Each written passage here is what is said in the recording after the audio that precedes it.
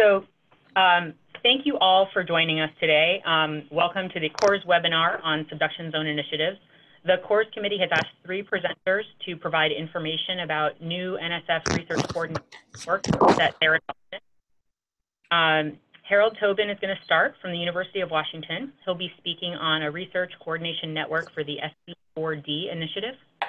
That followed by Thorsten Becker from the University of Texas at Austin. He'll be discussing a modeling laboratory for subduction zone science. And we'll finish it off with Tobias Fischer from the University of New Mexico, who will be presenting on a community network for volcanic eruption response, CONVERSE. Each of the speakers will have about 15 minutes for their presentations, followed by 3 to 5 minutes for questions for each presentation. And this would be a really good time for clarifying questions for the specific presenter. Following all of those 3 presentations, we'll have about 30 to 45 minutes for questions for all the speakers, Harold, Thorsten, and Tobias. We'll ask for questions from the CORES committee members first. We ask that all of you remain muted while the speakers are presenting. During the question period, please use Zoom's raise hand feature if it works, and we'll unmute you in order. If it doesn't work, please feel free to chat to me, Deb Glickson, or Eric Edkin. Either one of us will be available and monitoring the webinar. With that, why don't we start with Harold? So Harold, if you would start sharing your screen.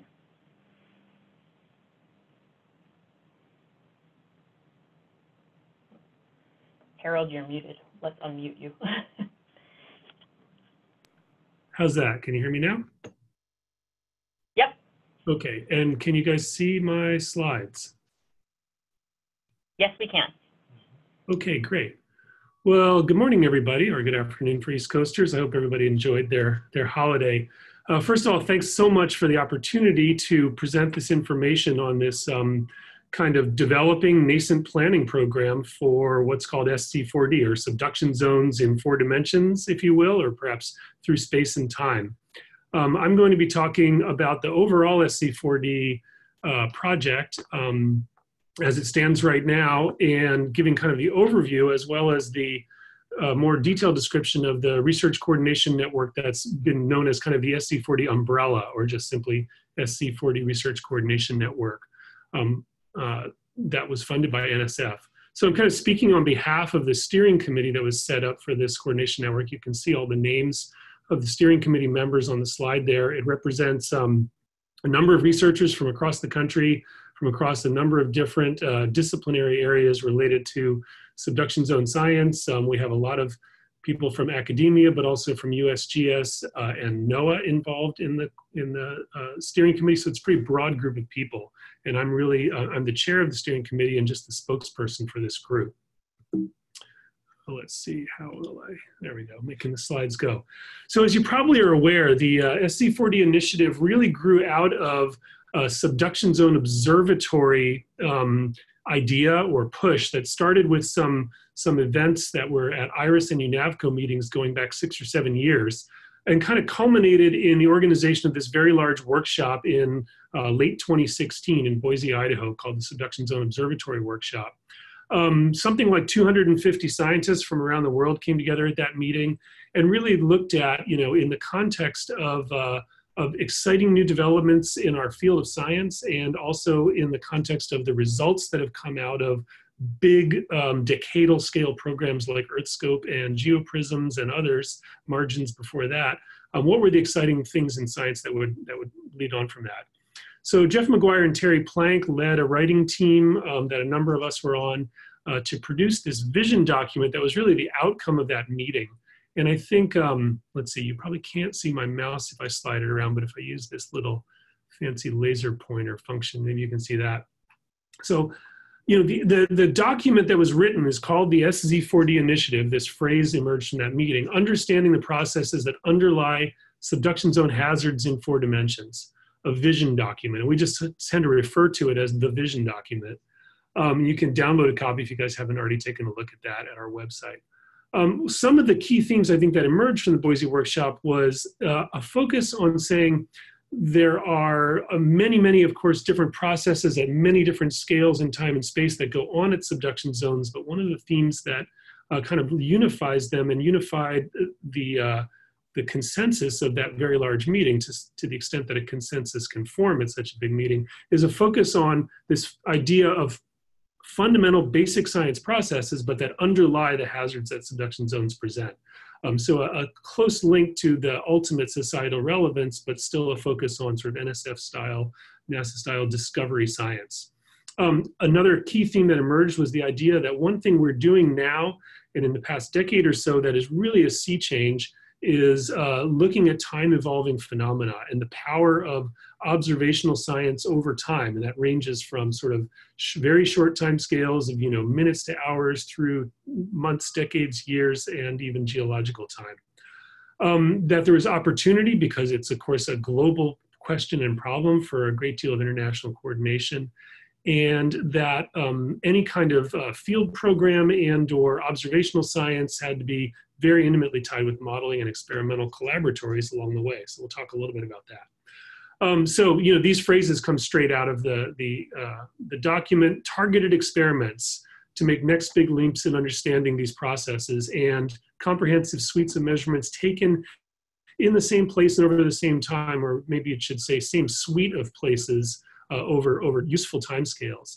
And so, I think one of the things that came through loud and clear was, and this also came out of discussions with NSF, was that a futurist subduction zone kind of focused research program had to be just that, had to be focused and targeted. Subduction zones are such a large chunk of solid earth science that a kind of something that was simply a kind of covering the entire waterfront of all subduction zone science was not really what could emerge as a focused and decadal scale program. There's still lots of room for subduction zone science in all sorts of core NSF programs, but that this had to really represent something with a thematic focus that was very clear. So at the same time as this SD4D vision document was emerging, a number of other reports, of course, were taking place. This ERUPT report from the National Academies underlies a lot of what Tobias Fischer will talk to you about in a few minutes. The USGS was pushing forward on their own very substantial kind of focused subduction zone science report at right about the same time. NASA's new decadal plan highlights a number of subduction zone science programs or potentials with new space missions like the NISAR radar satellite, New Grace, follow-on, and other programs. And then, of course, at NSF, the end cycle of both EarthScope and GeoPrisms kind of presented the group with an opportunity to really think about what might come next and how to reimagine what's exciting for the next phase of big subduction zone science. So this is taken straight from the table of contents of the vision document, Big Science Questions Motivating the Subduction Zone Initiative, and you can see what they are. They're thematically focused on a few of the key things that are large enough questions to really be worth tackling over a decadal scale or beyond, and yet also tied back to those geohazard problems, like when and where do large earthquakes happen, what the processes are. Similarly, how is magma production connected to volcanic eruption? How do you go from magmatism to eruptive processes, and what are the timescales and processes that do that? Variations in subduction inputs affecting both of those things. So looking at the sort of the spatial scales of variability, and how do the surface processes that represent hazards from landslides and other things link back to the subduction problem and the crustal deformation. So, the key components: an interdisciplinary science program, an infrastructure and instrumentation program I'll talk more about in a second, and the modeling and laboratory and experiment collaboratories. So, the goals, these are just some sort of quick time series examples down here. One is the deformation using synthetic aperture radar data of Siguam volcano over a kind of a decadal scale leading up to eruption. The other is just a several day time scale of foreshocks leading up to the Tohoku earthquake in Japan in 2011, but looking at different ways in which we are now able to capture and model these emergent phenomena and use those for really fundamental insight into the processes that underlie these things. So again, a focus on collecting 4D data sets from real time to geological time. So in the vision document, there's an implementation set of recommendations that were developed, I would say, in a fairly close consultation with NSF on sort of the feasibility of moving forward. And so there's a timeline there with integration, SC4D working group and steering committee. That's essentially the umbrella RCN that NSF kind of provided us with the RCN process or vehicle for funding this planning process that has been developed in order to tackle these interdisciplinary science program questions that are kind of shown in here with the vision document starting in 2017. The NSF process led us to funding of actually the steering committee in late 2018. So we're not quite on the timeline that's here, but we're not far off of it either. Thorsten Becker will talk about the community modeling collaboratory that was identified as a key sort of, top level component of the whole SC4D initiative process. And then the questions of how we will plan towards large-scale infrastructure, which is one of the biggest questions. There's a lot of recognition that infrastructure, meaning instrumentation in the field and potentially, large expense, ambitious programs are exciting to the community and potentially one of the key unifying features in the way it has been for programs like EarthScope, but are a very big challenge to undertake. So those three elements, the science program, the modeling collaboratory, and the infrastructure program, all recognized as important to this. So what NSF did then was fund us for these RCNs, which are, and I want to really emphasize this, this is the planning process to turn the vision document into in a potential implementation plan. The vision document just lays out the science objectives and the kind of really big scale, let's reach for the stars kind of goals, but turning that into a blueprint for how this might actually take place as a new program or new initiative, sort of capital I initiative at NSF, NASA, and other agencies is the task of the Research Coordination Network. It's very much a task that is just still in its relatively early stages, and so many of the questions about what it will actually look like are what the RCNs are designed to address. So the planning that's funded are these three things you're hearing about today. NSF committed a significant amount of money to these planning activities over basically these 3 years through 2021. And we were very pleased to see support from 5 different programs in both EAR and OCE, suggesting a broad buy-in to at least the concept that planning for this SC4D initiative and looking at what it might entail and seeing whether that fit NSF's future goals made a lot of sense. One piece of implementation that's worth bringing up, and you've probably heard about this, is this recent news that the MSRI program and the director's office at NSF funded this seafloor geodesy instrument pool as a first step towards some of the things we're interested in the SC4D program at about $5.5 million just in the last few months that was announced. Okay, so the umbrella RCN has these fundamental goals, turn the vision into an implementation plan for an actual initiative, as I said. It's really important to note, again, that the scale and the scope of it is still an open question, and it's a complex one. We've had a lot of discussions with our program managers at NSF that have suggested, the implementation, in particular for something like infrastructure, could range from something quite modest through the tens of millions of dollar kind of scale, and then potentially one could dream all the way up to the MREFC scale that was something like what EarthScope did, or big ship projects do at the hundreds of millions of dollars scale. But we don't know, and we don't know what the lay of the land will be as we move towards this. It's our task to make the argument. Will it be an ongoing research funding program, a la some of the ones that exist now? What about data management systems, collaboratories, and so on? So our task then is to build the community, and we're doing that with sort of 2 nested levels of groups that I'll talk about in a second. The first is to basically engage everyone with interest in it in these thematic interest groups surrounding the key big questions that I laid out a few minutes ago. And then specific detailed working groups that will be much smaller groups of people we're staffing right now with a dozen to 20 people on each one that have the detailed task of actually designing the program, taking all that input from the thematic interest groups and writing the essentially white paper or collection of white papers that would represent a kind of an implementation plan, a proposal, if you will, although not a standard style proposal with a capital P to NSF. And so working with the partners, in fact, to design that viable and compelling program and make the case.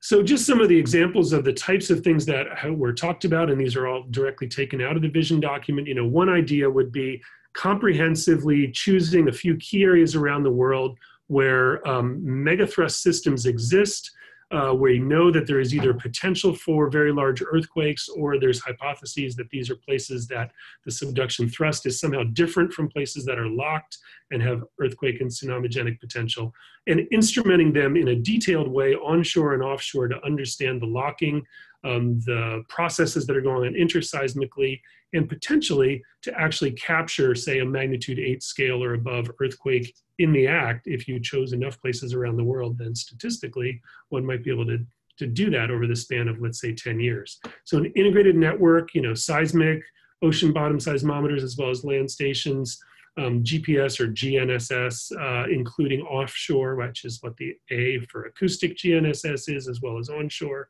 ocean bottom pressure sensors, active source seismic reflection and refraction imaging, high resolution bathymetry, basically all the geophysical tools one could bring to bear on this, as well as the kind of geohistory, meaning the structural geology through both onshore and offshore studies.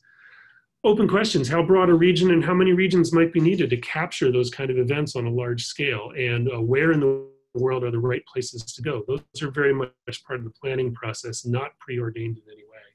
The motivation for that I'll do very quickly through is just that recent events like the Iquique, Chile earthquake that was in 2014 showed run-ups in seismicity, foreshock sequences before the main shock earthquake, which occurs here over this span of 2 weeks, and GPS evidence for displacements in the period leading up to the earthquake as well, suggesting slow slip events that are precursory to the main earthquake. Tohoku had some interesting similar features. We'll talk about volcanoes in just a second and come back to this one, but new time series evidence that are really driving the frontier of science on understanding how these megathrust fault systems work. And here's just an example from Mavromatis et al. Of GPS displacements over the span of a number of years, actually prior to the 2011 Tohoku earthquake in northern Japan, suggesting that pre-earthquake precursory phenomena were going on that had not previously been detected. Open questions, of course, about how common persistent that is and what that's actually revealing to us about fault structures. Offshore, and this is the Nankai Trough of Japan, so southwestern Japan now, seafloor geodesy has really revolutionized our understanding of the locking of the plate boundary. All of these are offshore GPS stations, and all the small gray arrows are the onshore stations. And they show, as we knew already, that the subduction thrust is fundamentally a very well-locked system, similar, for example, to Cascadia, but that locking is patchy and has a lot of complexity to it in both time and space. So the inversion of the locking of the fault offshore just shows in these color scales here as kind of not uniform as was previously thought, but patchy across the whole subduction thrust system. And in fact, very recent results, still in preprint form, are suggesting that slow slip events are actually taking place up in the locked zone offshore, similar to, but very distinct in location from the down dip ETS or slow slip events we've all heard about before. Similarly to that, for the volcano side of the question, the group has been discussing, and the vision document suggests, an arc-scale volcano observatory in one or more places, chosen carefully again to represent key arc processes. This happens to be South America. This is Alaska Aleutians over in here, and looking at common instrumentation on a number of volcanoes, gas sensing, and some of the other things that I just mentioned for megathrusts, and look at eruptive processes on a decadal scale with these common instrumentation networks. Motivated by all sorts of evidence of time series of magma ascent and recharge processes prior to eruption that we are seeing now. And I won't talk about them in much detail, except that chemistry and seismicity have been known for a while as pre-eruptive events. Petrology, of crystal clocks and understanding diffusive processes these are, for example, in olivine crystals showing water loss that can be used to time magma ascent down to timescales of minutes to weeks as opposed to to many years and some of the other, more traditional dating methods. The geology is an important component of the whole thing, and so moving quickly through again, just recognizing that there are a number of ways to use surface geology as proxies for different down dip locations. This is Christy Rowe's beautiful compilation of a number of field sites that represent different places down the subduction interface. And I'll just kind of summarize that by saying that there's this understanding that or this emerging view, I think, that it's a holistic approach is needed for understanding how faults actually lock up, why slow slip exists, why rapid slip exists, and what controls the boundaries between them.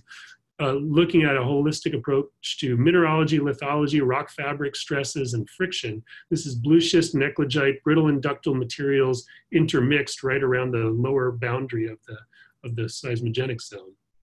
So that really is a link between the geology, field imaging of deep subduction processes or deeper megathrust processes, and then using experiments to understand these friction and stress questions and how fabric relates to those. These are the frontiers for that kind of work. And surface processes, similarly, just a very brief vignette example. These are not meant to be remotely comprehensive for looking at, this is some work that's going on here at University of Washington using synthetic ground motion simulations for a Cascadia earthquake, and then examining the coastal region for evidence of paleo landslides and looking at evidence that whether or not landslides were triggered by ground motion during the magnitude 9 earthquake inferred for 1700 AD. And recent work suggests that there may be a peak in landslide activity tied in with some really interesting new LIDAR methods for dating surfaces to the 1700 earthquake.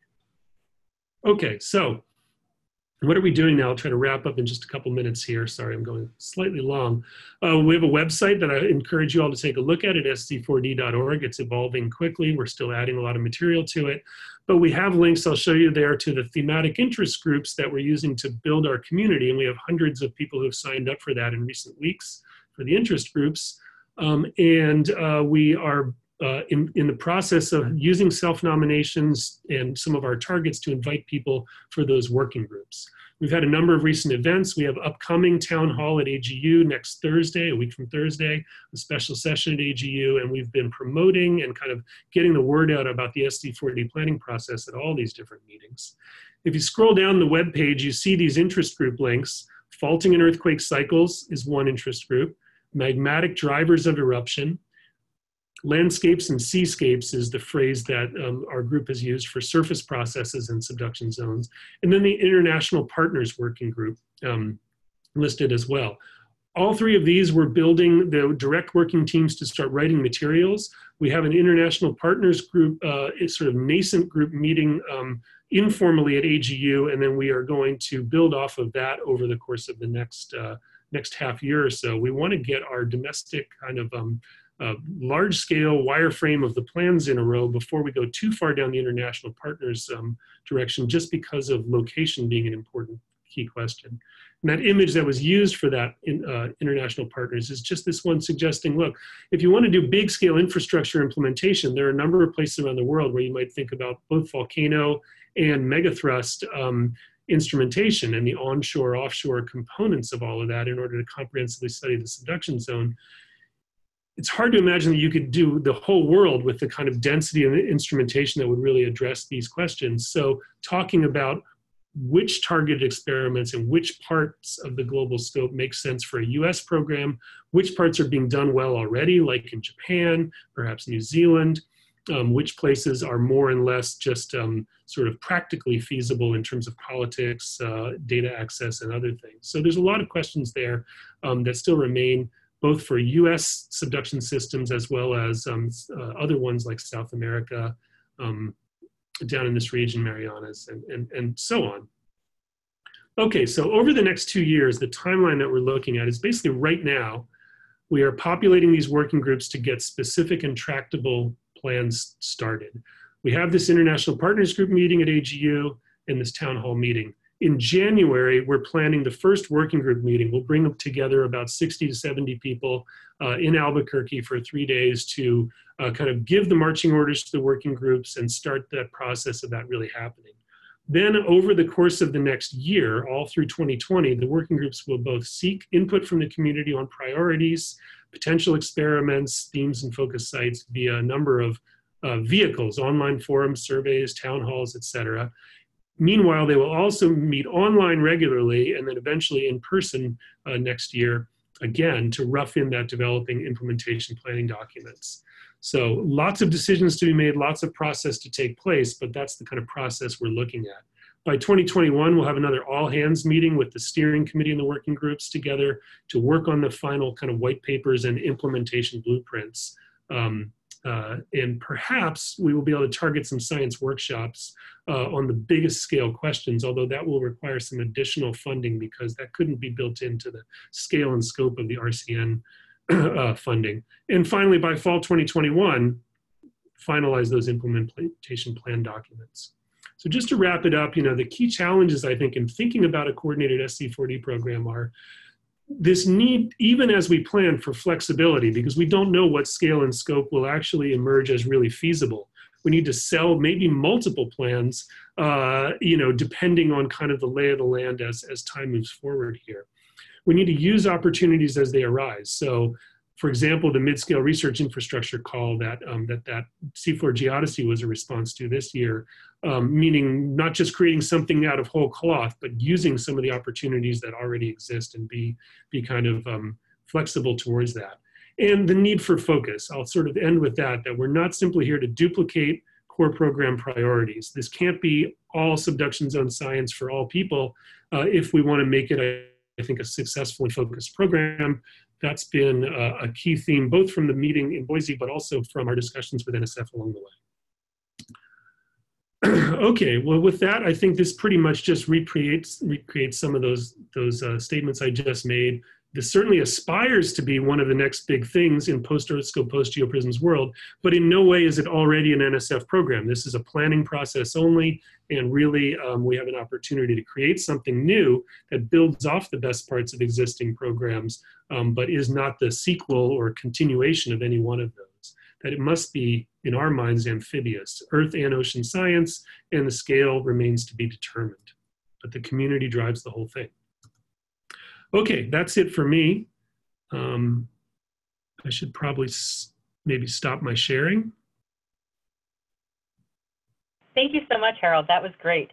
Let me start with asking if any committee members have, maybe we'll just take one question now, and then we'll come back after. Are there any questions right now?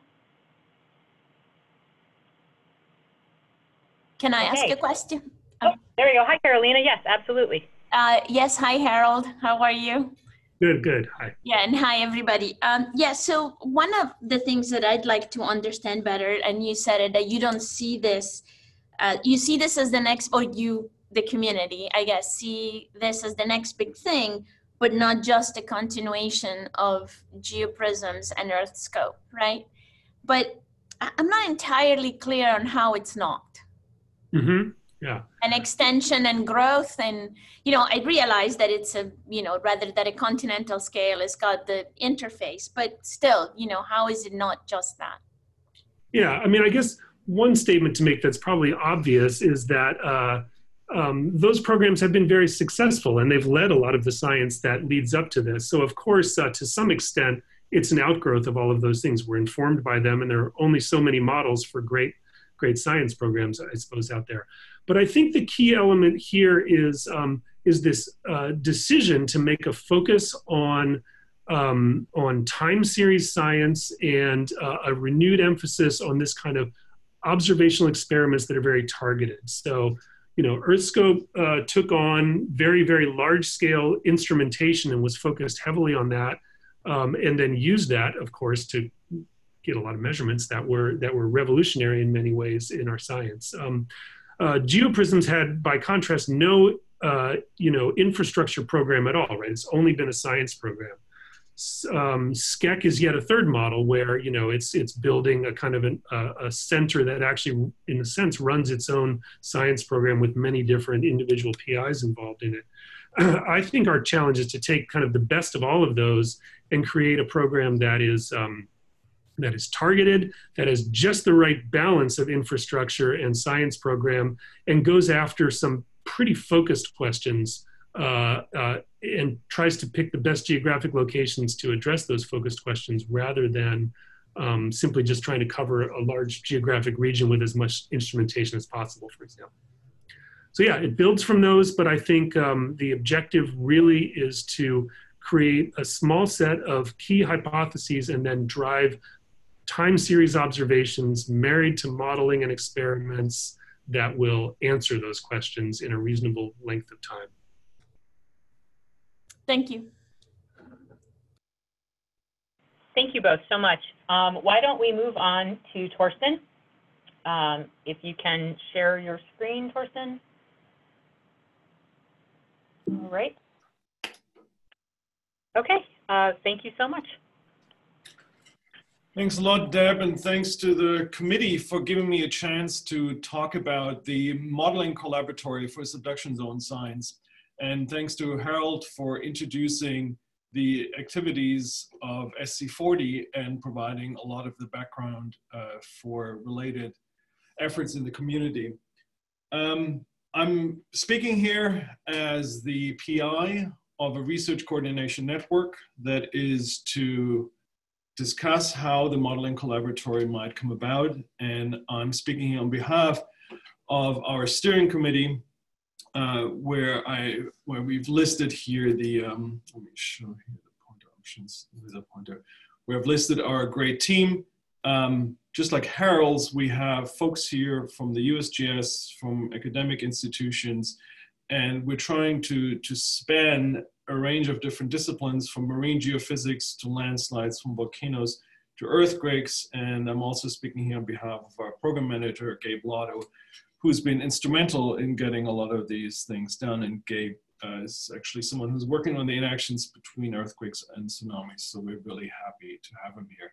Now, a little bit following up on Carolina's question, what motivates thinking about a modeling collaboratory are some of the lessons that we've learned from initiatives such as the ones that Harold just mentioned. And I think the solid earth community, meaning geologists, geophysicists, petrologists, geochemists, could really benefit from an integrative approach that has an understanding of the physical processes as its core. As we collect this data, we should proceed in a way that allows us to embed those constraints in an understanding of the mechanics of how things work, and getting such a mechanical and physical model will in turn help us to design better experiments to actually answer the scientific hypotheses that we're after.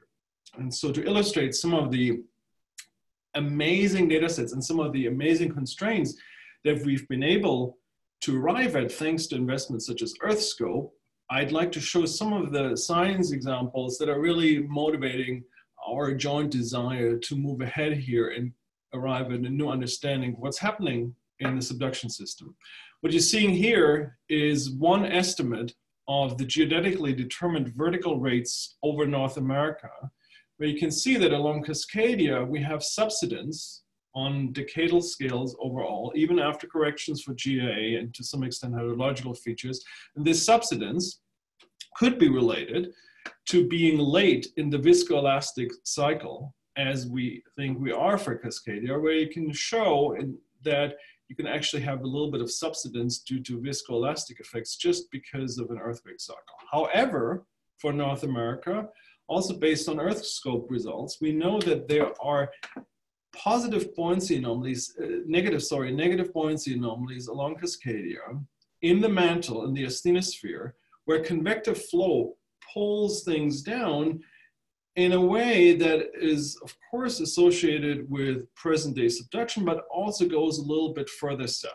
So we have one component of change in topography that is due to long-term convective flow, another component that might be related to the earthquake cycle. And if we're trying to use the verticals to say something about earthquakes in Cascadia, we have to correct for the different distributions across the scales, and we need good physical models to do so in a confident way. Harold already mentioned the amazing observation that Tohoku Oki actually had the overriding plate sort of moving toward the subduction zones over timescales of years to a decade. And we are now beginning to see here unpublished work from the Berkeley group that such year-long variations in what could be the locking or the loading at a plate boundary are also observed for Cascadia. And that region that appears to change the locking for Cascadia lies between the locked and the tremor zone. So we have these very interesting observations of transients, and they could possibly be related to preparatory processes.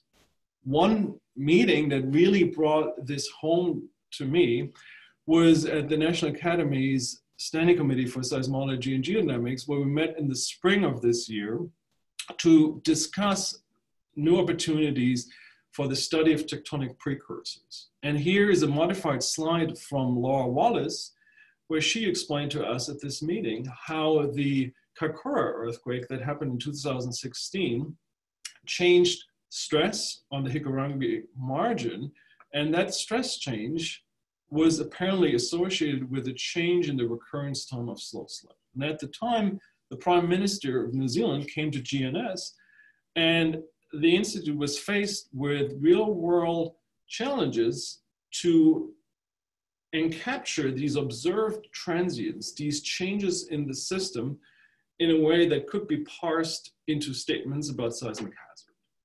And what they arrived at was something like a change in an increase in likelihood of a rupture on Hikurangi by 25% over 3 months or something like that.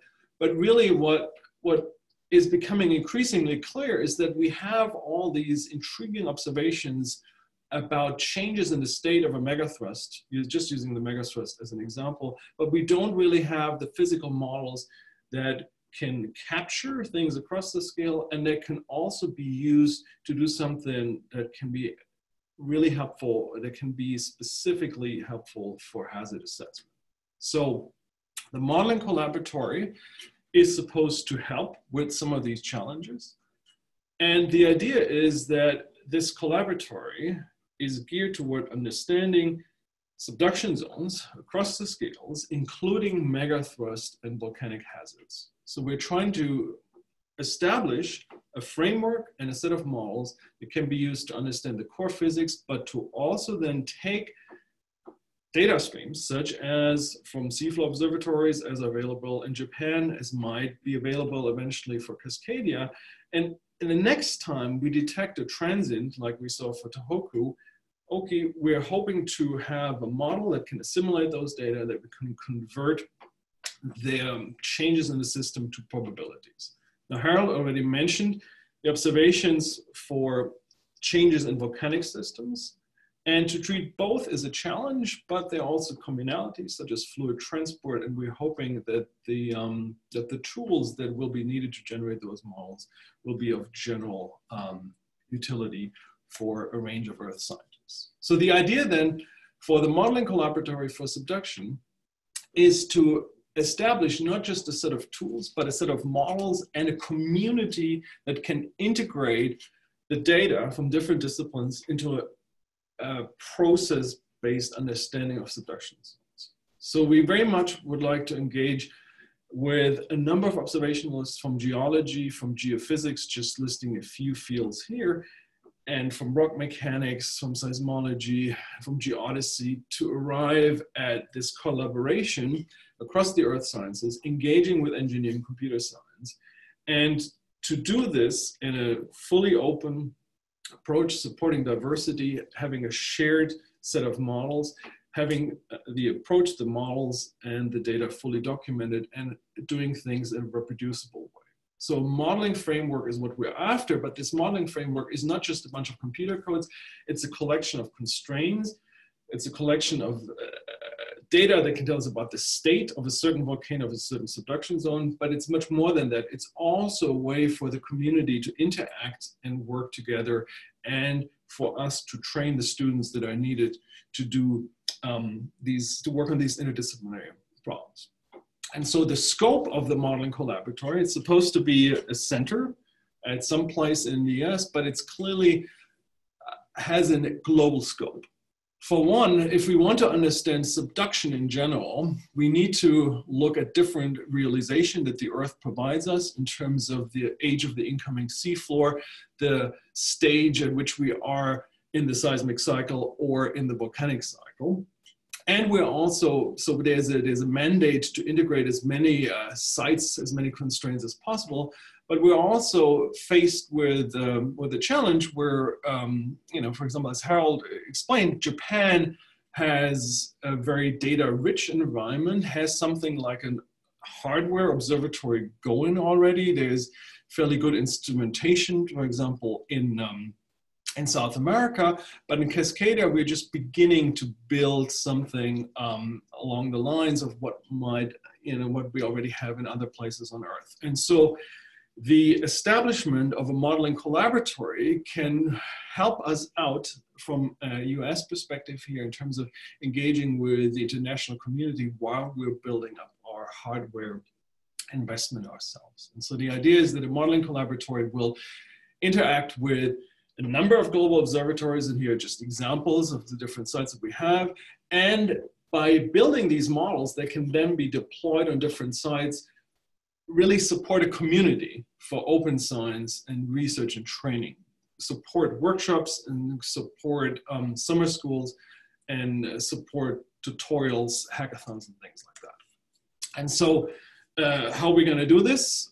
Here's a sort of illustration as to what the modeling collaboratory might do in terms of providing Lego blocks of tools that will be not just you know, numerical models, but that will also be curated data sets that can be assembled in a way to be realistic for a certain subduction zone, or they can be used in isolation to understand processes. And we want to have robust tools that can be applied to, say, run a forward model of the Nankai Trough using real-time data streams, or that can be assembled to understand how fluid transport of a general subduction zone can explain the petrological signatures of the surface.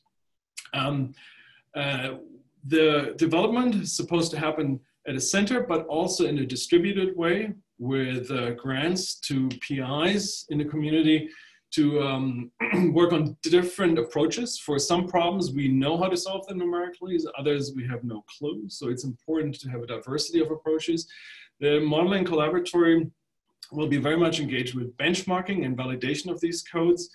We have to make sure that our codes will be useful for data assimilation, will be useful for use in actual hazard assessment, which will be a first for the solid earth community, really. I mean, we're always worrying about hazard, but when the rubber hits the road, the geodynamicists have shied away typically from using the models. There's good reasons for it, but we have to get serious about it. And we want to make sure to proceed in a way that we can do uncertainty quantification and that we can do optimal experimental design, right? Once we have a model, then we can turn it around and we can say, where should we do those geological and geodetic observations to nail down the stress state on the interface in a way that's useful for dynamic rupture computation, something like that.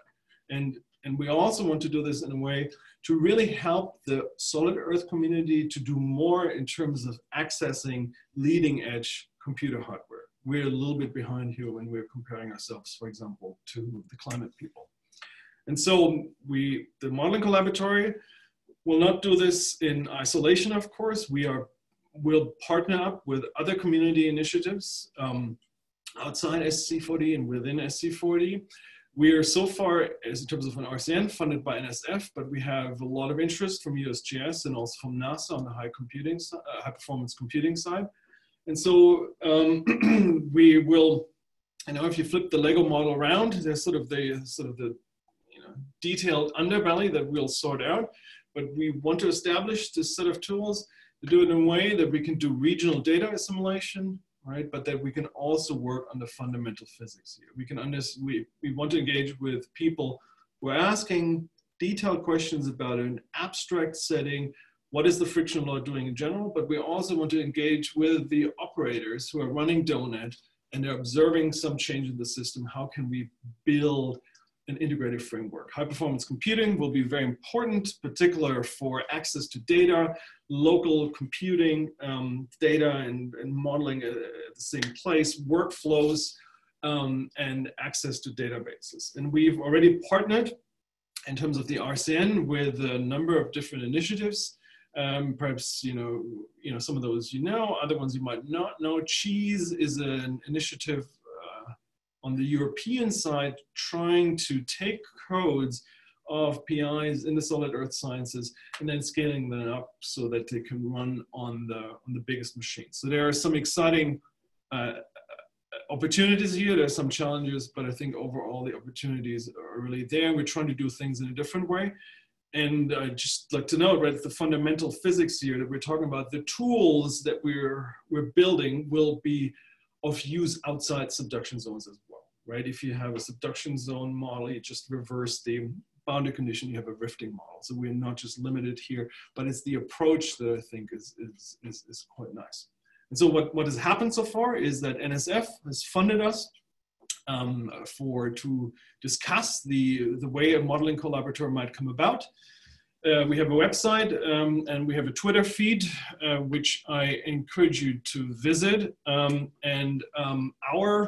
aims of the Modeling Collaboratory RCN are really to push things forward and to come up with a proposal for the establishment of a modeling collaboratory over now the remainder of the next year. And we seek to do a better job in identifying the knowledge and implementation gaps, right? We're dealing with a multi-scale, multi-physics problem where parts of the physics are not known yet. And this does not mean that one shouldn't build a model, because once you have a physical model, a numerical model, you can be much more specific as to asking which parts of the system, what aspects of the unknowns are important and which ones you might be able to average over and things like that.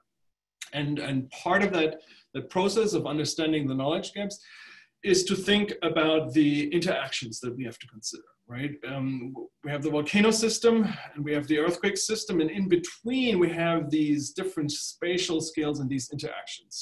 For example, we have interactions between the solid earth and the water layer. We have interaction between the elastic and the fluid part of the earth, the long-term creeping part of the earth.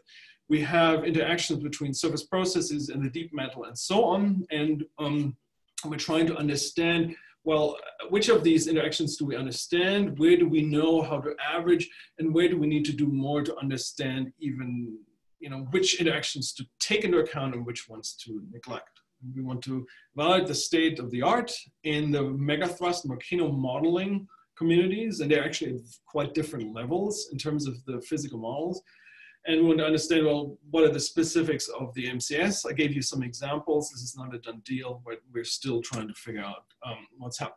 Our process to figure that out is through a series of workshops, and these workshops are centered on some of the key sites in subduction zones where we have the interactions, where we have the multiphysics processes.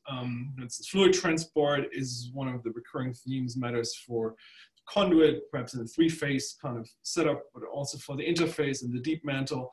We have other interactions between, say, the short-term dynamics and the long-term dynamics. So large-scale geodynamic models can tell you about pressure and temperature in the wedge, which will then affect the loading of the megathrust and so on. And so our workshops are trying to actually deal with the science, but then also take those science problems and parse them into recommendations for the MCS. What has happened so far is we had a fluid transport modeling workshop, which had a number of folks from academia and also industry.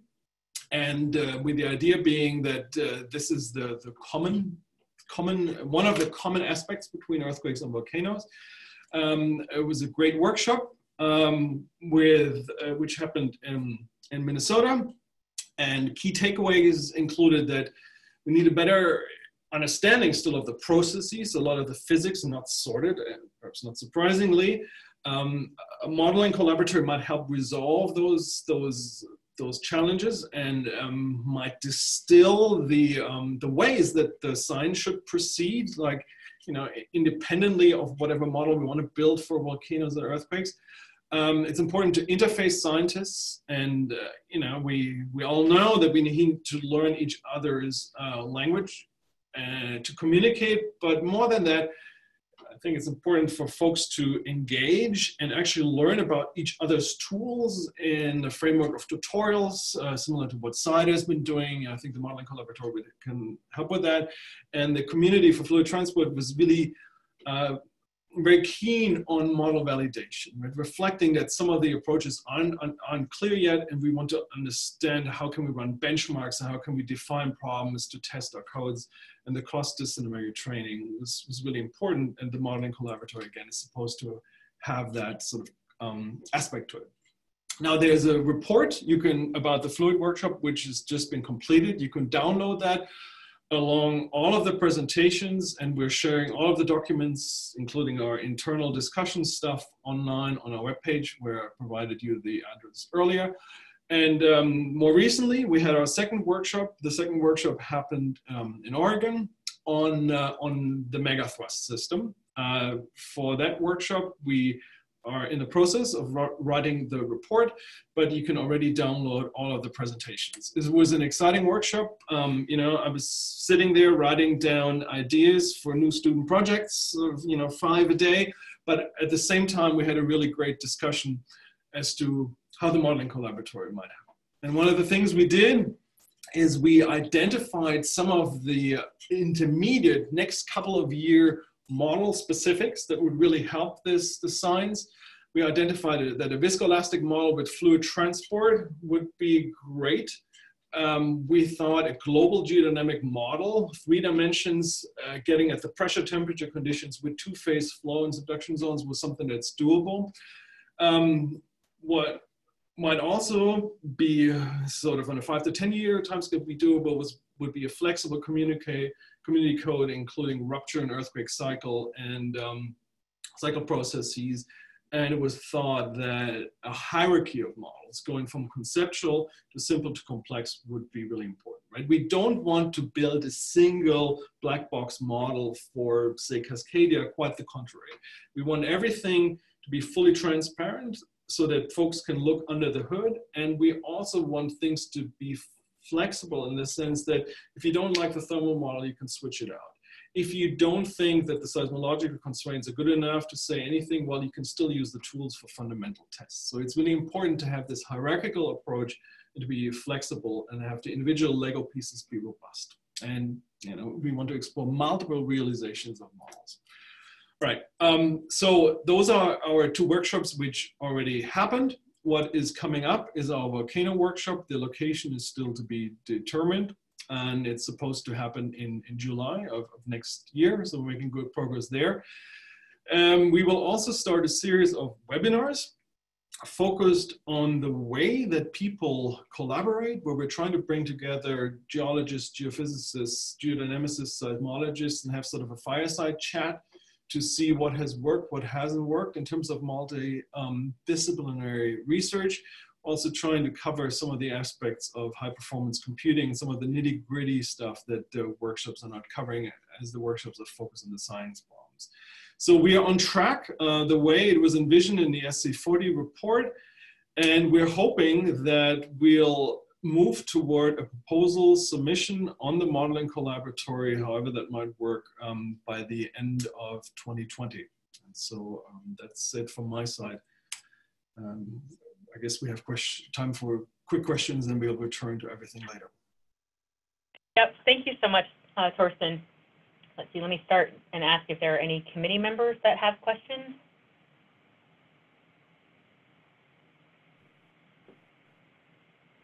No? Is there anyone else that might have 1 or 2 clarifying questions for Thorsten? You might have to unmute yourself if you'd like to ask a question, or send a quick note to me or Eric.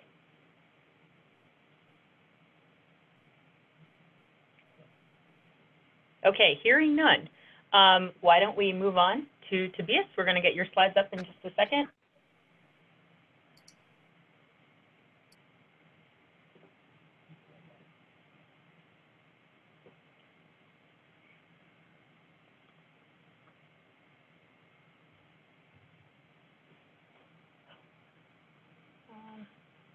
Hold on just 1 minute.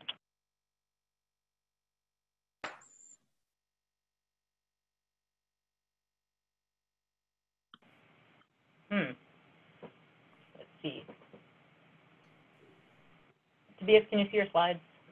I can see my slides, yes. All right, why don't you start us off? Okay. And just say next, we'll switch the slides for you. Okay, great. So good morning or good afternoon. I'm Tobias Fischer, University of New Mexico. I am the PI of the Community Network for Volcanic Eruption Response, CORES RCN. And I'd like to start out by thanking the CORES Subduction Zone Initiative Committee for the opportunity to report today about this RCN.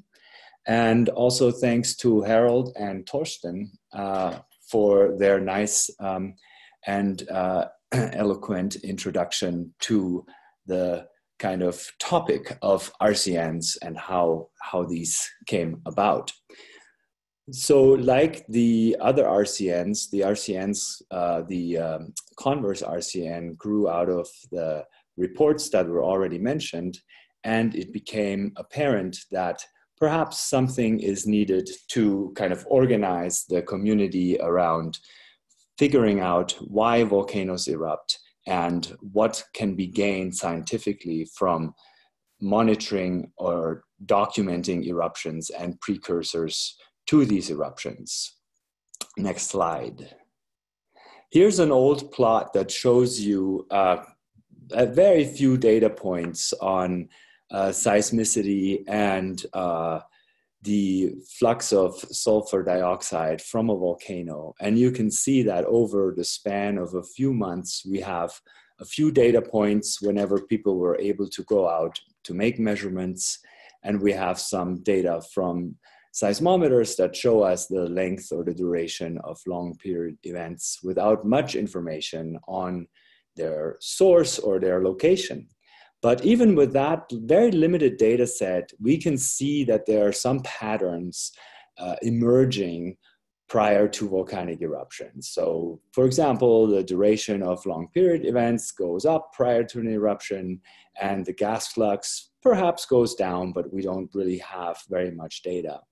If you go to the next slide, we can see now that, for example, the carbon to sulfur ratios on the left side, this is from Villarrica volcano, 2004, 2008, 2012. We have one data point every about 4 years when people went to collect some samples and make some measurements. But if you look on the right diagram, bottom right, that represents data that was collected in real time with an instrument on top of the volcano that continuously measures the carbon to sulfur ratio. So you see that the data density really goes up, and we see a pattern of increased carbon to sulfur ratio prior to this eruption at Villarrica. In fact, the ratios go down right before the eruption, and then the data stop because the instrument's destroyed. So if you go to the next slide, so we realize now, this is actually from CAL 2013, we can combine gas measurements, carbon sulfur ratios, for example, with seismicity that allow us to locate the earthquakes. And we can see that there are clear precursors to the eruptions here at Etna. So we see carbon sulfur ratios kind of tagging along with between 5 and 10. There's an earthquake location, 9 to 16 kilometers depth in 2005. Then there's another earthquake that was located at 6 to 7 kilometers, 10 to 15 kilometers. And then the carbon sulfur ratio really shoots up about, a few days prior to the eruption of Etna in 2006. When you combine that with crystal clocks data that tell us about magma injection, we can get information from that to tell us something about magma injection early in 2005, and then again, other magma injection events in mid-2006. So these slides just illustrate the power of combining different disciplines, different techniques during the run-up of eruptions, and that power of the combination of these techniques allows us then to really better understand what is happening. In the next slide, we see that this is the eruption report, so ERUPT report, and that report really had the suggestion in it to make such community building efforts like the CONVERSE RCN to strengthen volcano science and the ability to collect critical data at an eruption in order to maximize scientific return and overcome observational bias. So the CONVERSE RCN is an effort to do exactly that, to build the community and collect data from a US volcano prior to the eruption and during the eruption to maximize scientific return. Next slide. And we have an RCN funded for 2 years, and it's about $300,000. Most of it, actually, in fact, almost all of it goes for workshops. There is no overhead in terms of institutional overhead because it's all participant support costs. There is no salaries in here. It's all to bring people together for these workshops. And we have a steering committee, and then we have these disciplinary leaders. Importantly, in the steering committee, we have rotating USGS and NASA folks as representatives. In the disciplinary leaders, we're covering pretty much all the disciplines that are involved in volcano science. So we have seismology, geodesy, infrasound, petrology, geochemistry, experiments, gas, remote sensing, water, modeling, eruption dynamics and tephra, UAVs, sample curation, and public communication. Next slide. So what has happened so far is we really started this RCN with a steering committee kickoff meeting in Albuquerque, late November 2018. We had a panel session at the AGU 2019 with representatives from USGS, NASA, and academia, where we talked about some of the issues that have arisen and will likely arise in the future when we try to respond to volcanic eruptions.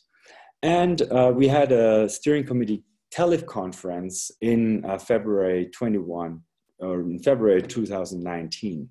So the results from this teleconference and from this kickoff meetings on the website. Next slide, please. And the outcomes of these initial discussions were the following that are listed here: strengthen volcano science and the ability to collect critical data and samples at a US eruption to maximize scientific return, establish a framework of protocols and infrastructure for data collection and integration.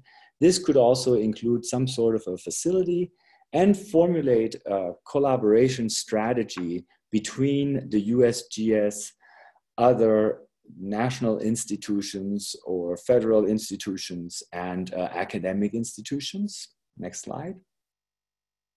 And so here's just the timeline of what we have done and where we're going so far. So the RCN was funded late 18. Next slide. And so we had this kickoff workshop in Albuquerque. We had the AGU panel session, the steering committee teleconference. Next slide. And we have members of the community that had submitted some proposals to NSF. So far, they were not successful. Next slide. And in the volcano CIDR, there was a CONVERSE modeling workshop. Now we're in the state of the disciplinary workshops that are happening currently. More about that in a minute. In March next year, March 2020, we'll have a cross-disciplinary workshop in Albuquerque. Next slide. And in probably September or so, we'll do a volcano response dry run. Next slide. And during this entire time, the report writing is continuing or is happening. And we hope to publish the report before or shortly after the funding ends. Next slide. So the disciplinary workshops are ongoing. We had a workshop with strong USGS participation about gas and remote sensing of gas at CVO in September. Tephra eruption dynamics workshop is happening this fall at AGU. A joint UNAFCO geodesy workshop happened already in Portland. Infrasound workshop just happened in Fairbanks. And petrologeochemistry experimental petrology sample workshop happened at pre-GSA in September. Seismology workshop is planned for February 2020. And the UAS workshops, or UAS essentially is participating in these different workshops, contributing experience about drones and applications. So all these workshops are happening, and they're about 2 or 3 days and involve 10 to 15, maybe sometimes up to 20 people. Next slide. And we have a Google Live report, and the leaders from these workshops are encouraged to fill in the results of the discussions and address these questions. So the first one, what are 1 or 2 science questions that can only be answered with transient data observed during run-up to and during eruptions? How do we identify and manage precursory signals? And then during later stages of the report writing, we will look at what are the resource requirements for data and sample sharing and dissemination, what are mechanisms for funding rapid response to US volcanoes, and what are the processes for obtaining permits on the ground. Next slide.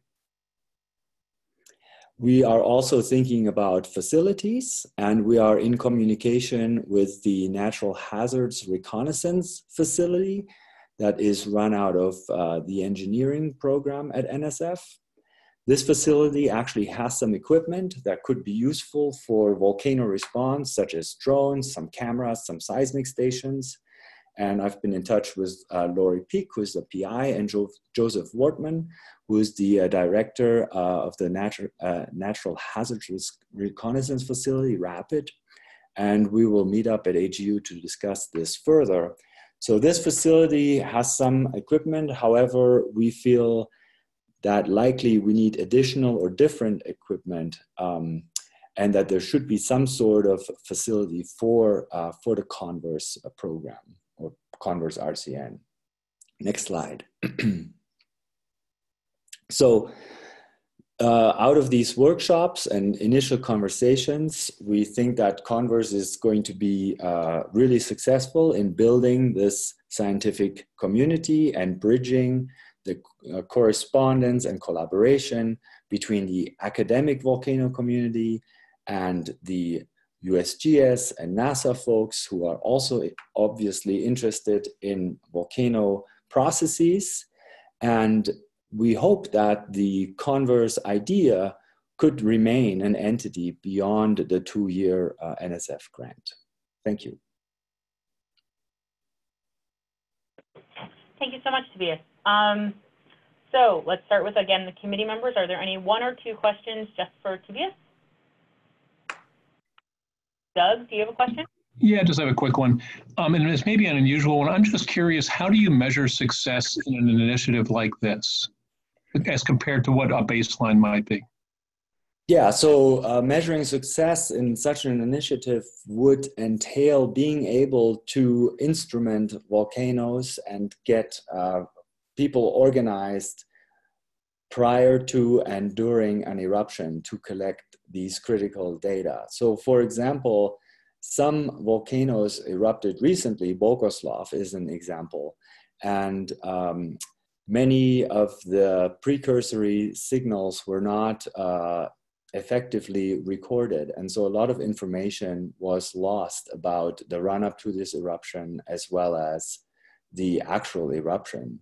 So success would be to collect data prior to eruption and get some time series information of the type that I showed as examples leading up to the eruption in real time, and then hopefully understanding what is happening and being able to better forecast what is happening when the eruption is happening and what size it'll be and so forth. Okay, and you would be able to represent that this would not have occurred, or this kind of effort would not occur without this kind of facilitation?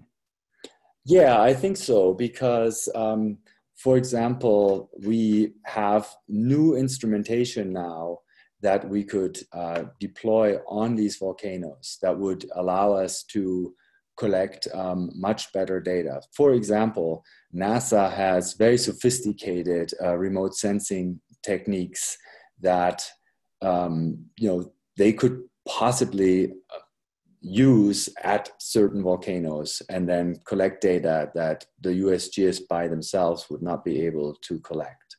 So the academic community can significantly contribute to the volcano monitoring efforts that are currently ongoing.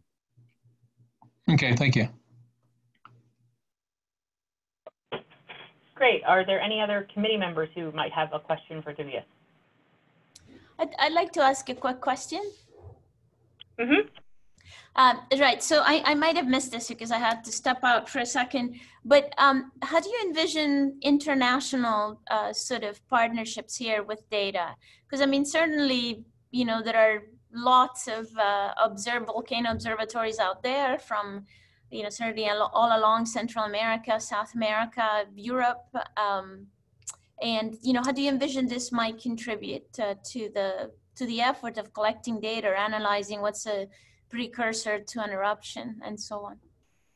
Yeah, that's a good question. And this RCN currently is focused on US volcanoes only. However, we envision that our data that we collect will go into databases that will inform the international volcano community.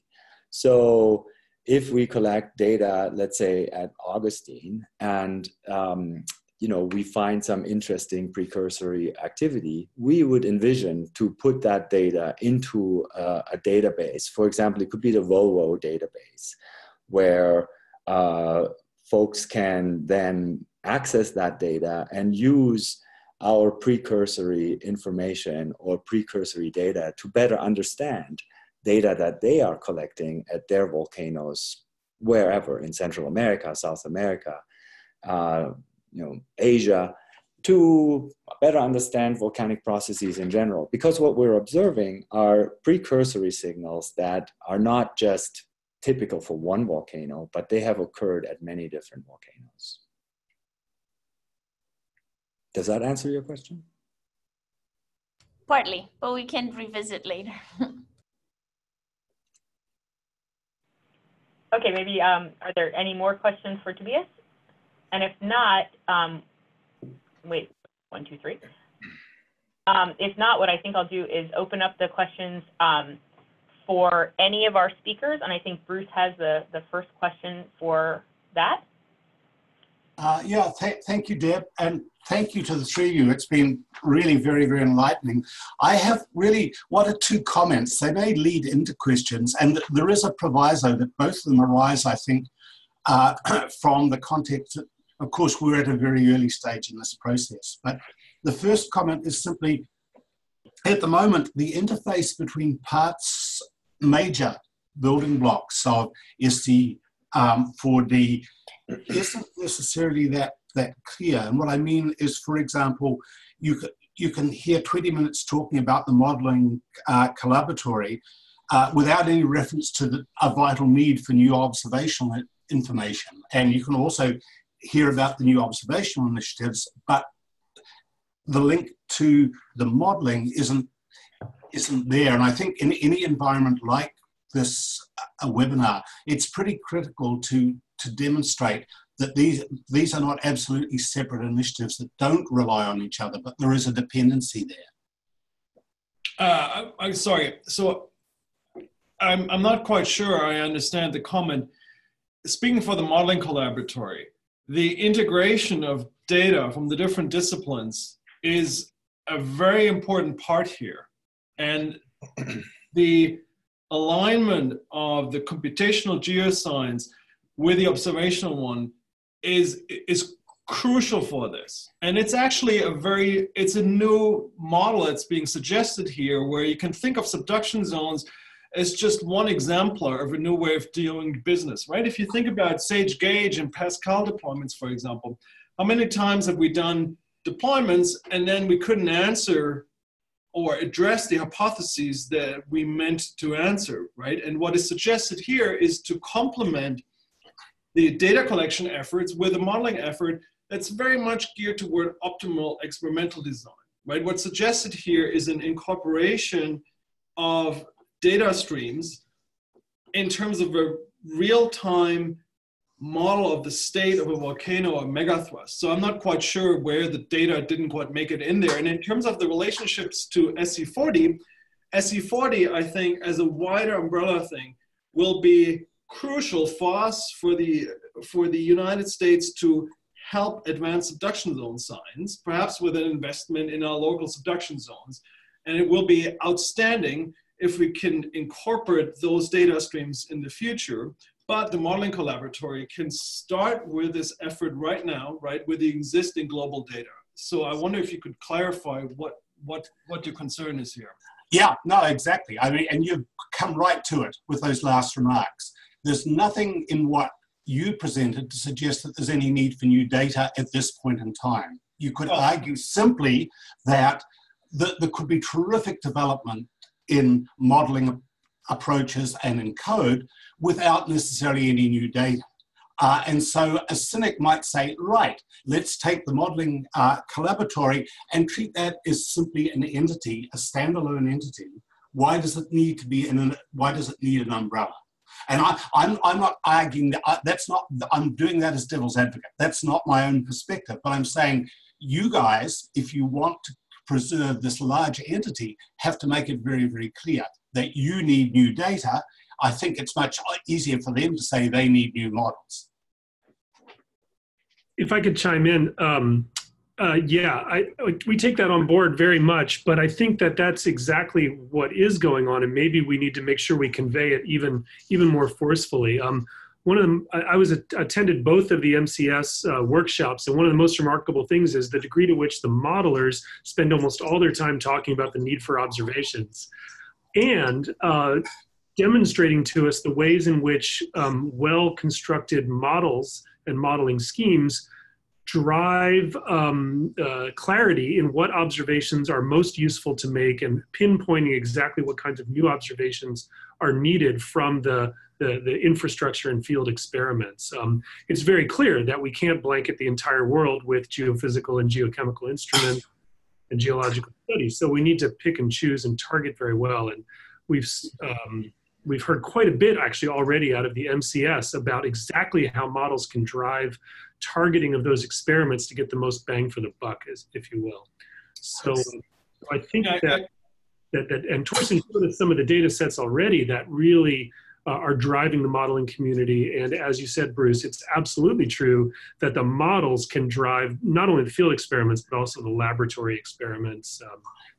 Yeah, and I'm really only saying, Harold, keep that word new in front every time somebody says data, because otherwise you can say there are some wonderful data sets out there, you know, which are underutilized at the present time. And that's not my perspective at all. I'm on your side in this.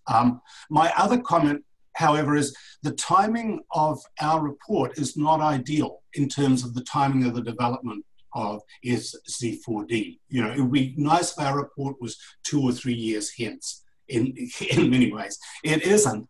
And one of the things that comes out at the moment, and this is inevitable, is the open-endedness of SC4D at the moment.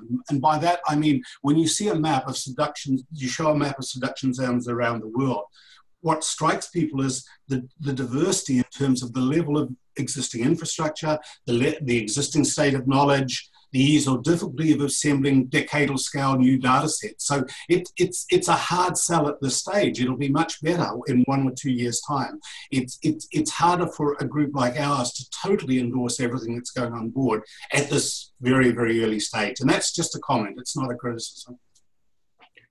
Yeah, I certainly appreciate that, and we wish the same in a way. I mean, essentially what I laid out was that the next year, I think the next 12 months or so is the critical time for kind of honing in both geographic focus and kind of intellectual question focus that can be tractable and addressed in the kind of program that we're designing. Those global maps are certainly not maps of what we expect to do, in the sense that all of those things are very unlikely to be on the table for, say, major new infrastructure.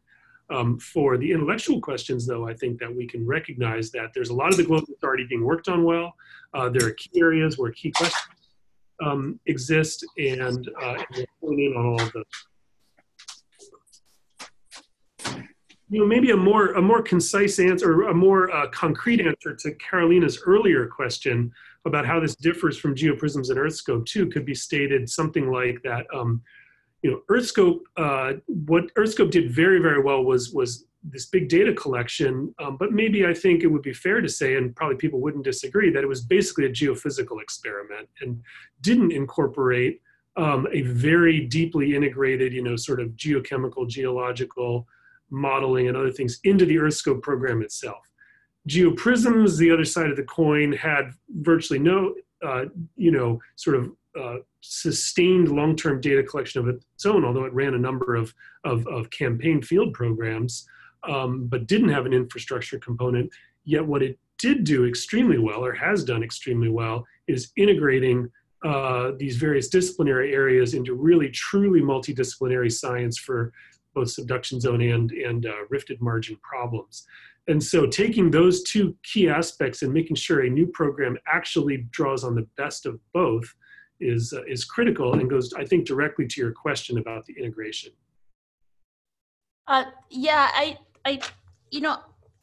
yes, thank you. That's very useful. And if I actually, you know, could have a concrete example of, you know, how GeoPrisms did something that has changed how we think about either subduction zone or a rifted margin, I think it would be useful for me to understand, you know, something concrete. But I see Bruce's point, and I think you've both answered this, that I think, you know, as it's perhaps it's just a matter of semantics and words, you know, you could see these as completely separate entities, even though, you know, the idea is that they would work together, right?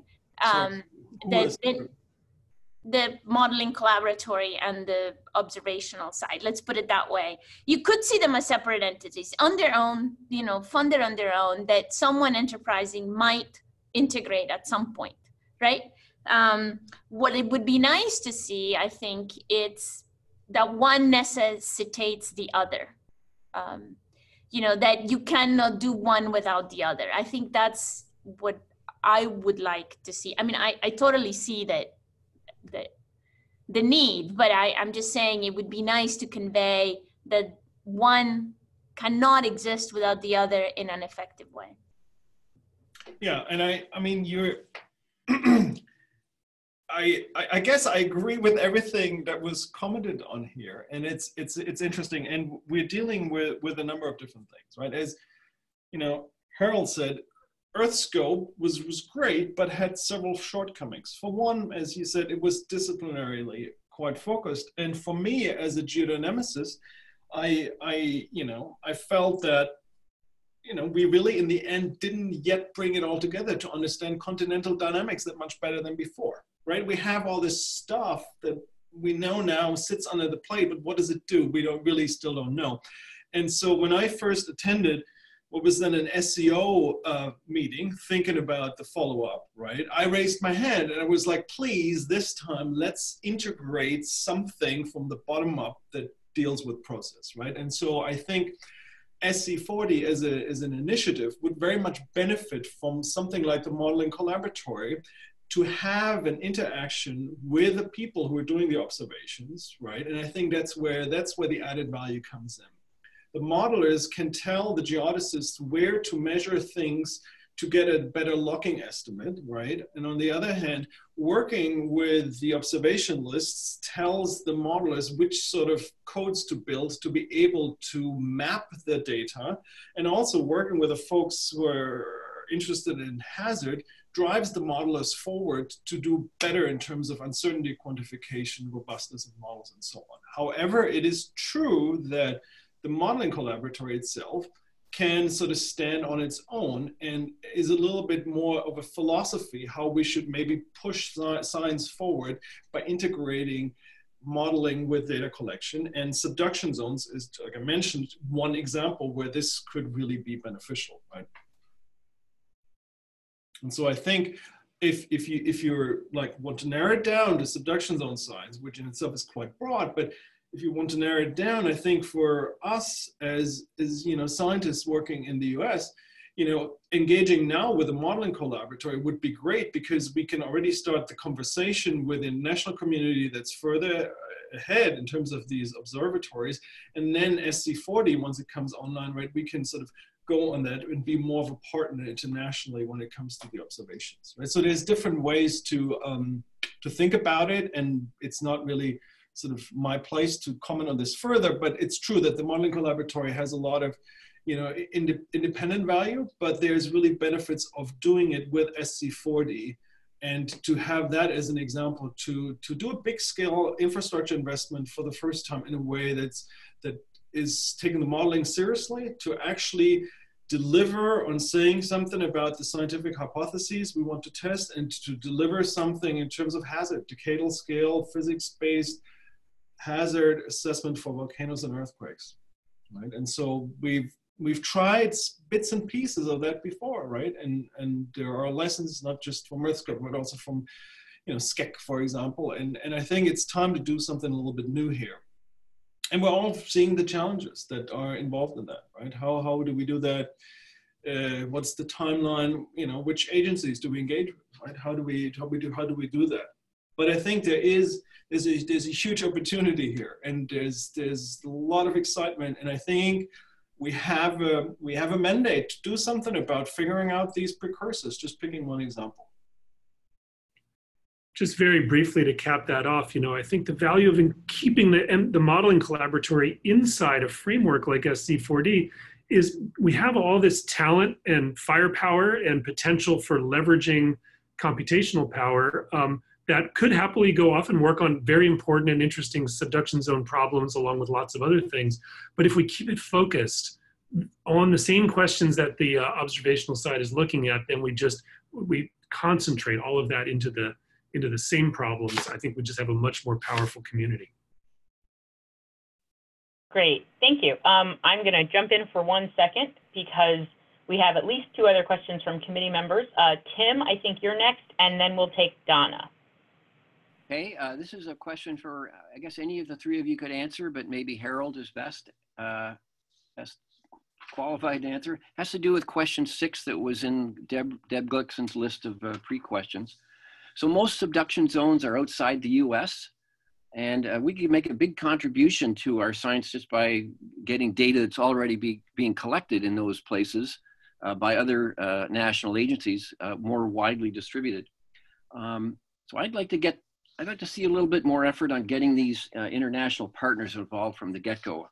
I am concerned that right now they're not intimately involved. They're kind of an after. I've heard it talked about as an afterthought, and I think it would be more fruitful to get them involved in the planning process early on, so that they feel like they are real partners. We can't instrument the whole world, so maybe we should start by focusing on places where international partners are willing to contribute and do some of the heavy lifting. So that's a point any of the 3 of you could address, perhaps. Yeah, thanks, Tim. I mean, that's a comment that's really important, and a topic, I should say, that's really important to us. And it's true that there's been a certain amount of trying to sort of get a good grasp on what the scope of what's being attempted here is important in order to really drive what the key questions are with some of those international partners. But having said all of that, then it's really clear that as you look around the world, first of all, that that this is not intended on the either the sort of megathrust side or actually the arc volcano side, beyond the Converse program, to be U.S. only or U.S. focused, or be just Cascadian Aleutians or something like that. That's certainly not what's envisioned by the steering committee for the umbrella. What is envisioned is leveraging exactly that off of, we can sort of divide the world of international partners up into places that are already doing a lot, with very interesting subduction zone systems where we just want to directly partner with them and kind of leverage off data that's being collected. Ones that are at various stages of building up infrastructure or observations in really interesting places from the point of view of the key problems that are being addressed. Just a concrete example of that might be Chile, or a couple of the different Central American nations, from Mexico through to Costa Rica and so on. Where there's the real possibility of a direct partnership that will involve U.S. infrastructure, partnering with things that are already happening in those places. And then there are international partners from the form of other sort of, let's call it deep resources countries that are heavily engaged in the research without being sort of field sites of their own, like let's say Germany, for example. And, a country like Japan fits into more than one of those categories simultaneously. So, we are now organizing a meeting with a bunch of key players from about 8 or 9 different countries: Mexico, Chile, Japan, New Zealand, the Singapore group, and Australian groups that relate to Indonesia up through Myanmar, field sites, and so on. There are a number of others: Germany, UK. I didn't mention, but there's also this U.S. NERC partnership, U.S.-UK partnership proposal to do a Mediterranean subduction zone observatory, or MED-SZO, in the Hellenic Arc, that is already ongoing and has a whole bunch of U.S. collaborators, along with a big group from UK, several different EU nations, including Greece and Italy, but also Germany and France. And so there are a number of steps going on that haven't really sort of shown up in the public view of our website or activities yet, but that I think will start emerging over just the next few months. And we're inviting some of those key international partners to this January kickoff meeting of the working groups. So there's some structural reasons why we wanted to get our domestic team all onto the same page and starting to pull in the same direction, but it's pretty clear that if we want to do a solid and effective science program, it's going to involve a number of locations around the world, and will have to involve that kind of data leveraging.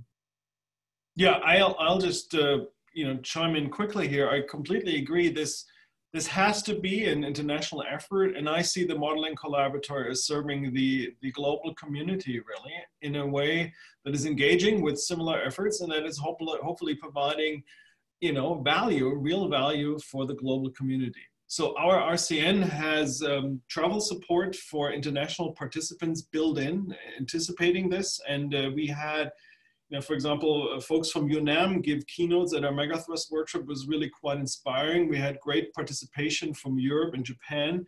And as Harold mentioned, there's different ways to engage. I spend personally a lot of time talking with Takana Hori at GEMSTEC, who's part of a very similar Japanese modeling effort. They're trying to move their computer hardware beyond exascale, what have you. And he's the leader on that part of this Japanese project to integrate data streams from their seafloor observatories into physical models. Very much what we're trying to do. And I met with folks from NIED running the network and asking me, so what should we do in terms of complementing our data streams with physical models? The Japanese are facing this challenge, and they have already made huge investments, and we're hoping to really benefit from each other. So far, we've played the role of being each other's cheerleaders. I'm going to attend an earthquake engineering conference in Kobe next year just to be a cheerleader and help out the Japanese. And I hope that these investments in terms of personal ties will pay off. I mentioned the European cheese initiatives, where the Europeans are actually sort of, again, a little bit ahead of high performance computing in the solid earth communities in some extent when it comes to training and supporting the workflows. You know, we've signed a memorandum of understanding with those folks. There's EPOS, the European Plate Boundary Observatory System, that we're hoping to tie in. So very much, right? It should be global. And as you all know, there are challenges, right? The communities operate in have different cultures of operating. Access to data is treated differently. The degree of openness is unclear sometimes. And so there are challenges, right? And we're aware of those, and there are ways of engaging. For example, I was part of a SCEC, Earthquake Research Institute, Tokyo NIAD summer school program a while back, very much with the idea of exporting some of the culture to data sharing to different communities and engaging and building long-term personal context so that the students who partake in our workshops in a couple of years down the line will be faculty and then grow into leadership positions. So yeah, I mean, I think we have important choices here to make as to what we do with our US signs and how we maintain leadership. But of course, the science is global, and we need to understand the different subduction zones.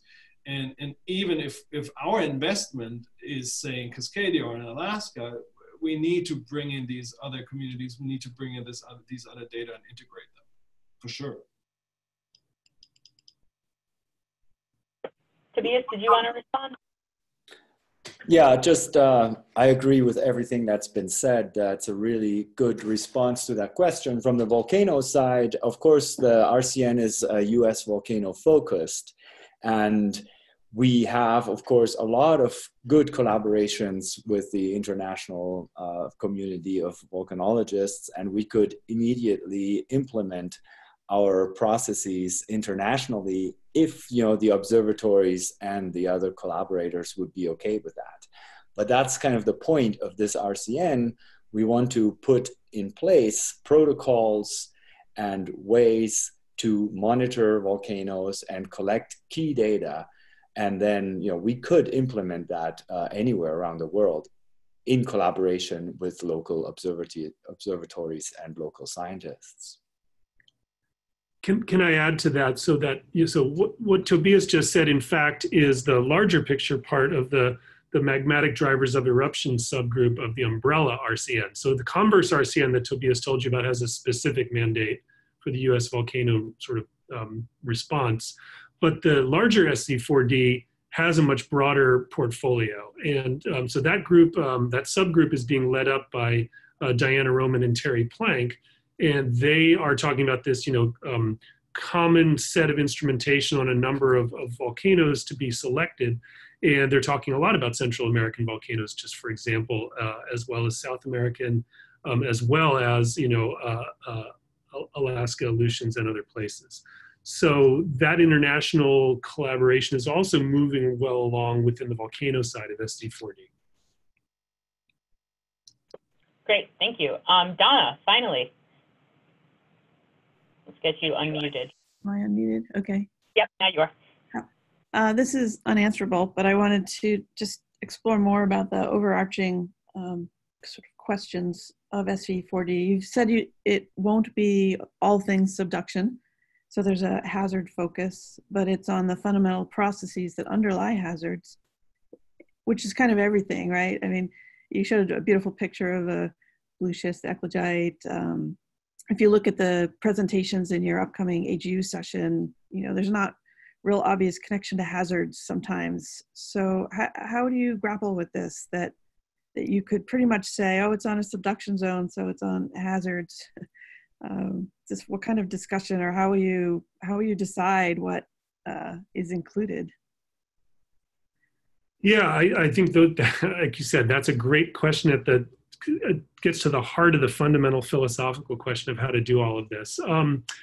I think one part of it is just inculcating a culture within the SC4D community of recognizing that despite the fact that we can define things pretty broadly, we still need to be cognizant of and draw those links back to what the process that one is studying is, what it has to do with the fundamental hazard questions. I mean, an example of that is both I and Thorsten showed essentially, aspects of the mantle dynamics and, let's say, viscous or viscoelastic plastic response to either precursory or post earthquake events, and looked at how that much larger scale response drives the loading, the stress loading of the part of the plate boundary that actually is locked and going to participate in rupture. That doesn't mean that, I think that that SC4D will prioritize all types of numerical simulation of the flow at the largest scale of subduction systems and slabs and so on. It's going to have to parse out those questions and really decide which things are important to target and focus on. So that's one example where the aspects of that kind of geodynamic scale work that would be prioritized will still have to link back. We could make similar kind of statements about processes driving volcanic systems. To use one of the old phrases from the margins and geoprisms days, the subduction factory was a thing that generated lots of really interesting questions and really interesting science from the point of view of everything that goes into the subduction zone driving what comes out the volcanoes. Not all aspects of that, to me, fit into the SC4D mandate. Parts of it do, and parts of it would be seen as broader, important, but different scientific questions surrounding the subduction system. The earthquake community within SC4D, I think, is really focused on emphasizing, especially from the point of view of the experiments that can be done and the models that can be run, things that actually can tackle tractable questions about the drivers of rupture, for example, and how loading leads up to a rupture event, and then what happens dynamically in response to a set of existing sort of quasi-static conditions at the beginning of an earthquake. So there's still lots of science to do that's very broad around that zone, but it's got to be tied in. I think that's my best answer to that, and I'd be happy to hear the others chime in on it. I guess I can comment on that, and I think the goal of providing the physical models for volcano and earthquake hazard assessment is an exciting one, is one that can help us hone in on our science. But just taking the megathrust workshop we just had as an example, one of the most exciting talks was by John Platt, who told us about microstructure and geological constraints on the megathrust. And I think it's a true statement that if you're trying to figure out how a certain megathrust operates, you need to understand processes that go on million-year timescale, in terms of how does the accretionary wedge respond to the setting? What is the interaction with long-term mass transport of the overriding plate, landscape evolution?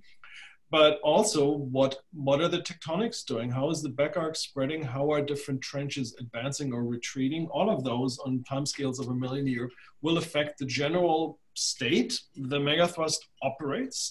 And then from there, you can go down to shorter timescales. Now, the modeling collaboratory for subduction will probably not be concerned with questions like, did plate tectonics operate 4 billion years ago? But the tools we will hopefully help and contribute to can be used for research on whatever sort of geodynamic problem you want to apply it to this planet or other planets. So I think it helps to focus, but it's really quite broad. And so we're trying to walk that balance and asking, just again as an example for the megathrust, how is the megathrust loaded, right? That gives you a way to focus. And I think that means you got to understand trench retreat, and you have to understand the shorter timescales as well.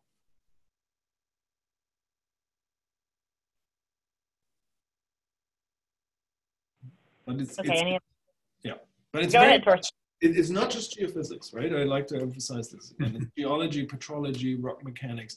It's trying to bring it all in there and trying to give, not just say we need more data, right? We always need more data, but to give more specific answers. Like maybe we don't need to understand this particular aspect of, rate dependent friction.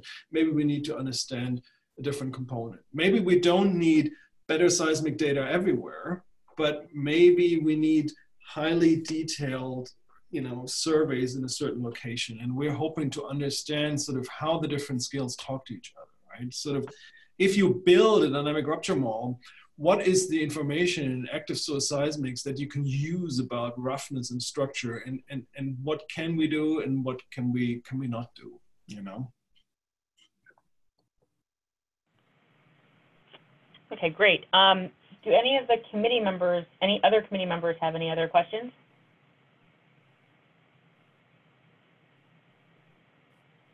All right, not hearing any. Are there any other questions from anyone who's on the line? And you'll just have to unmute yourself and introduce yourself, please.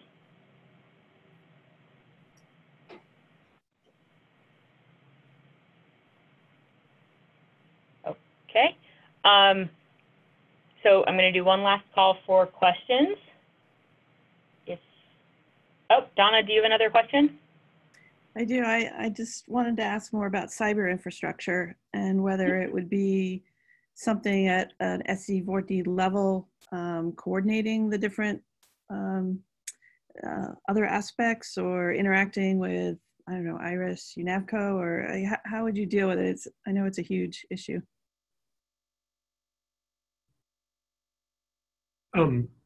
Let's see, maybe all of us could tackle parts of that. Thorsten, do you want to talk first about big scale computing?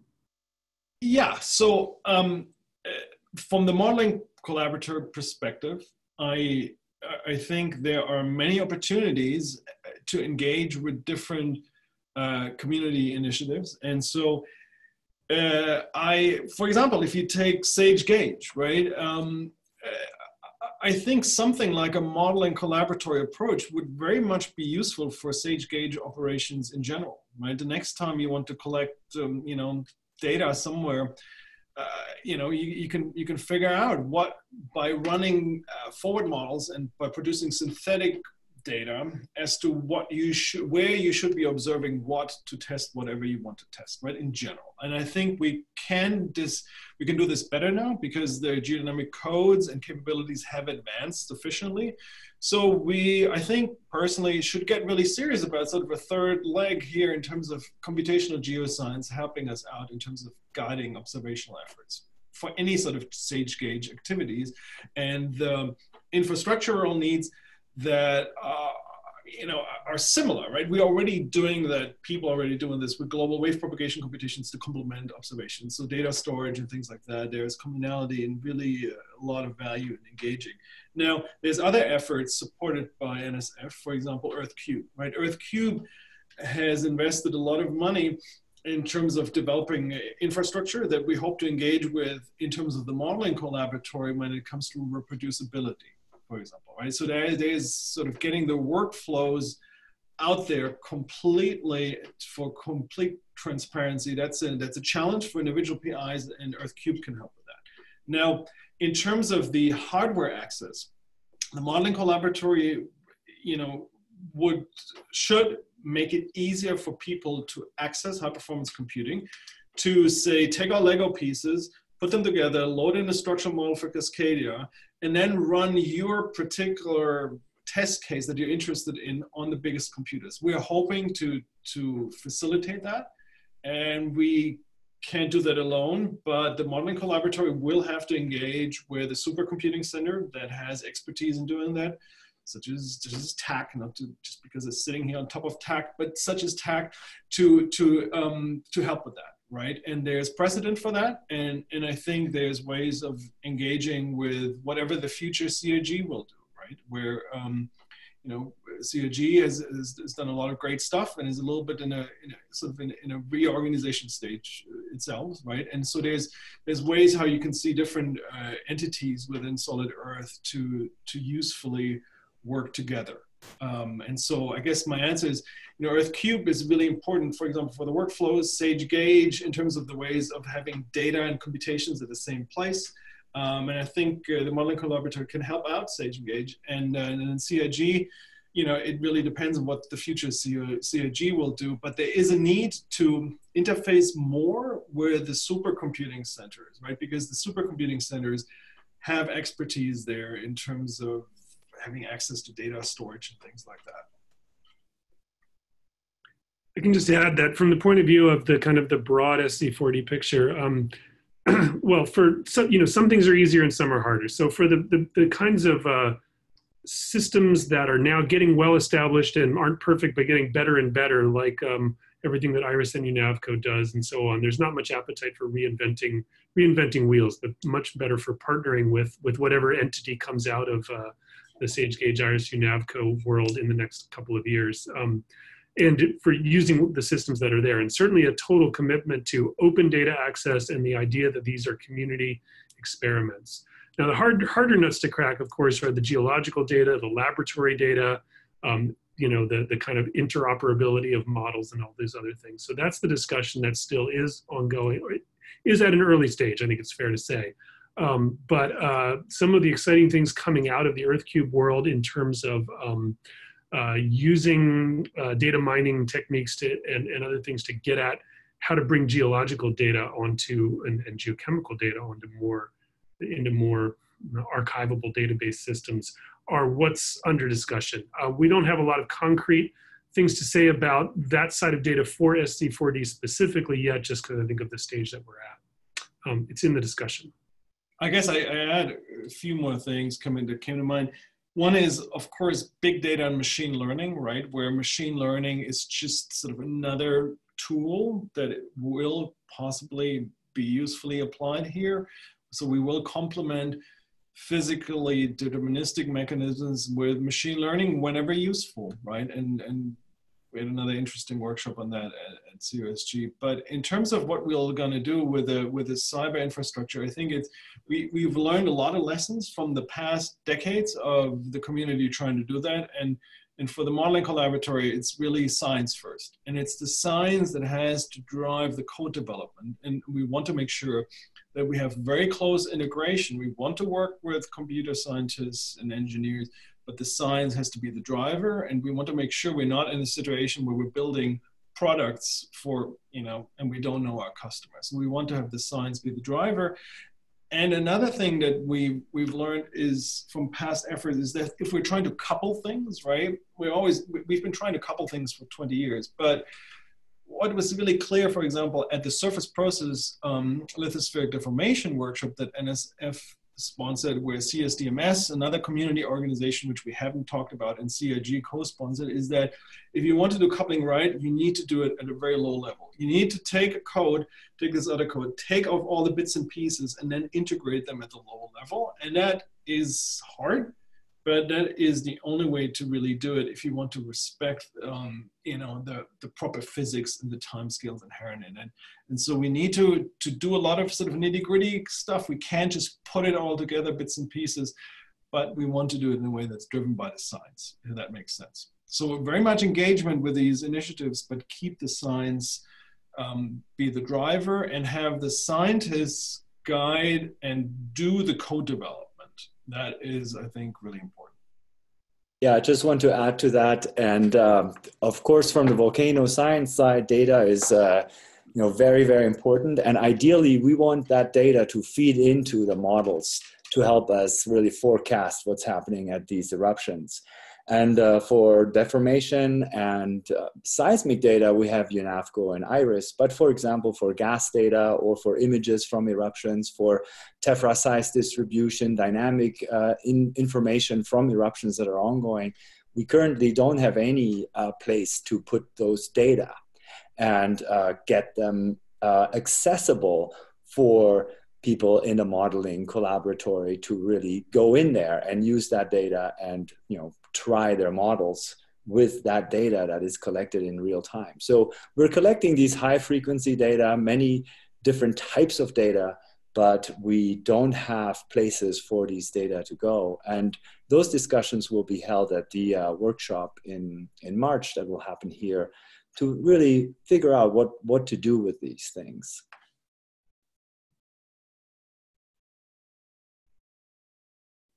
Thank you all so much for the answers to those questions. I think we might have time for one more question. So if anybody would like to ask one, please unmute and jump in.